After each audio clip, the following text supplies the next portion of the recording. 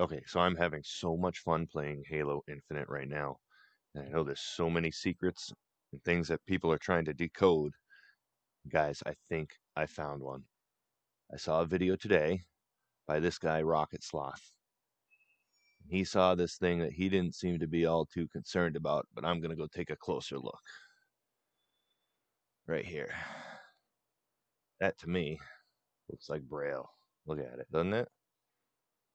Let's take a look. So I went up, start with the alphabet.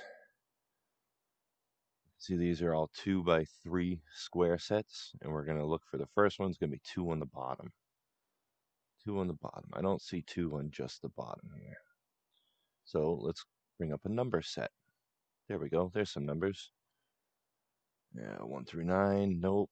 Nope. Look at that. Minus. All right, so our first digit's minus.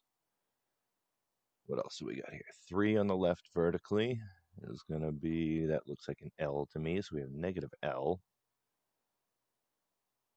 All right, what else do we got here? We have, that looks like, wait a minute. Look at this. This could either be the letter I or the number 9. See, look at that.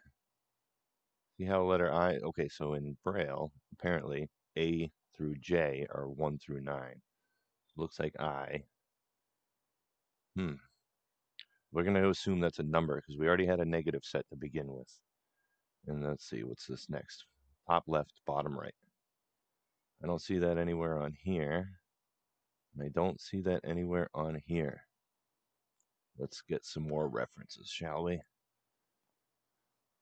Okay, so top left is going to be a 10 place for a digit. And if we go all the way over here, that's 14. So we have negative L, either 9 or the letter J, 14. We're going to assume that's the number 9. So negative 9, 14, and we have one more. Top right and bottom left is, look at that, that's a slash.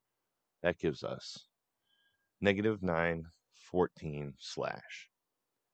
I think that's a reference to them pushing up the launch date early for the Halo Infinite multiplayer release. Everything pre 914 would be pre-launch. Everything after 914, because they released it on September 15th. I solved your mysteries. You are welcome.